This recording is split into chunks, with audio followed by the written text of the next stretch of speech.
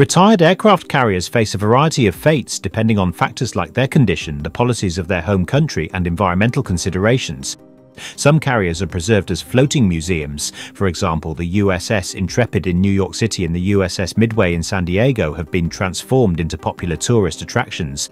Some carriers like the USS Oriskany were deliberately sunk to create artificial reefs in 2006. This practice helps marine life flourish and can create new diving attractions. Other carriers are initially placed in reserve fleets, also known as mothball fleets. They're maintained in a state of readiness in case they're needed again, though this is relatively rare for carriers. In rare cases, decommissioned carriers like the USS Ranger have been used as sets for Top Gun films before its eventual scrapping. More recently, there's been a push for more environmentally friendly recycling methods. For example, the USS Kitty Hawk and USS John F. Kennedy are slated for dismantling under stricter environmental guidelines.